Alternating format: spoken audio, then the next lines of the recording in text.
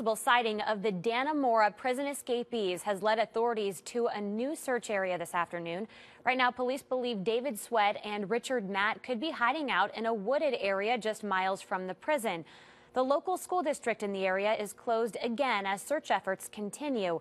The story, of course, is changing minute by minute as new tips continue to pour in.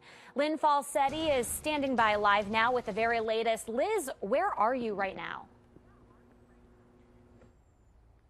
And good afternoon. We are actually not in Dannemora. We are in the town of Saranac. I'm on Route 3 right near Kringle Road. And as you can see behind me, this is where there's a little bit of a police presence. Now, this is where they are investigating another tip, another sighting.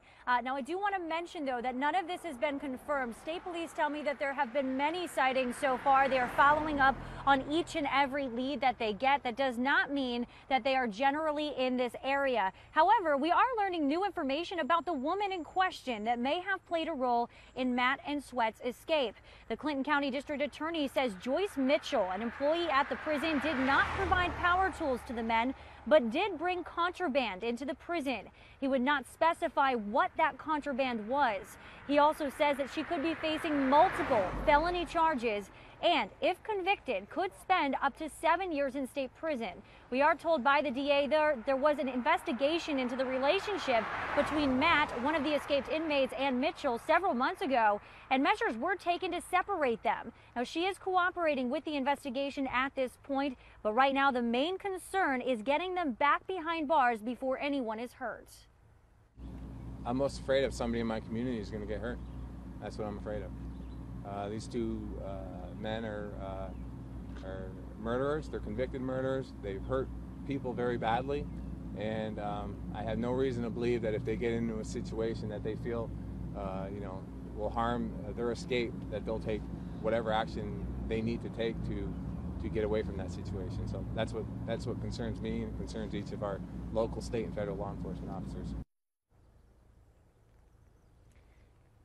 And you're getting another live look here on Kringle Road. Things are quieting down here significantly. Again, this is just one of many leads that police are going by to try and locate Matt and Sweat here. They have about a 5 square foot mile radius of wooded area that they are looking at just miles away from the prison where they escaped. Now, one frustrating thing the DA tells me is that they can't be hit any harder. They can't be slapped with any harder penalties here because both are serving life sentences in prison. What they can do is once they are caught, revoke their privileges.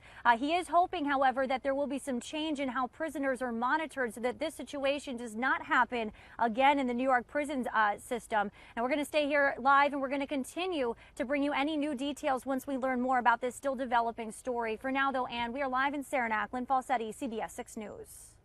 Thank you very much, Lynn. We'll have another update from Lynn a little later in the show, and make sure you're with us all day long here on CBS 6. We have updates online, CBS6Albany.com. Also, we're updating on Twitter, twitter.com/CBS6Albany. Our crews will be on the scene throughout the day, and we'll have updates for you as they come in.